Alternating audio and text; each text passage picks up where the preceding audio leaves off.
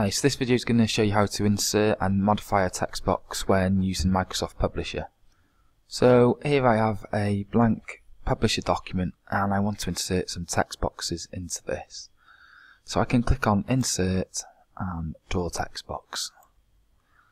I can now click and drag this anywhere on the page where I want it to go. If you set up some guidelines, you'll notice that when you're drawing the text box, it will snap the guidelines.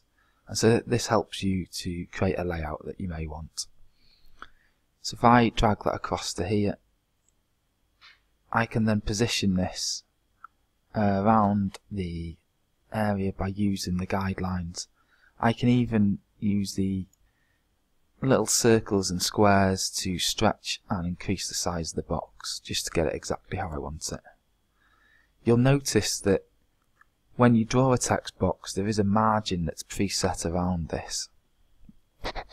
The text will only stay though where the text box edge has been drawn. So you're drawing where the text wants to go. So perhaps I create that as a heading text box. You'll notice there's no border or lines around it at the moment. I can then actually draw further text boxes on the page if I wish. I just decrease the size of the page and go draw text box. I can then click from here and then left click and drag down to create the text box. And I can create another one here. And you'll notice there's a little bit of a line appears just to say that this is going in line. If I then want to resize the text box, you'll see that on resizing it, this pink line appears across here, and this shows that it's in line with the text box that's adjacent to it. You can then enter text into these text boxes as you wish.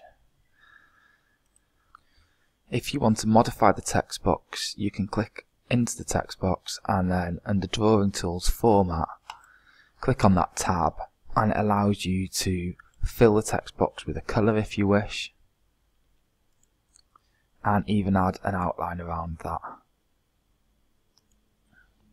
And then you can change the outline, change the weighting of it, add dashes if you wish to make that suit your needs.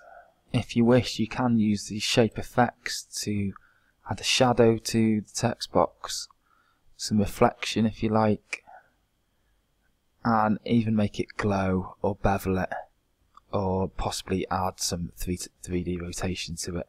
But on a typical journal article, that's not recommended. You've also got the option to bring this to the front or backwards depending if you've got overlapping boxes, and that those features can be useful. You can also make the size of it more exact by increasing the width and height of it using these options here.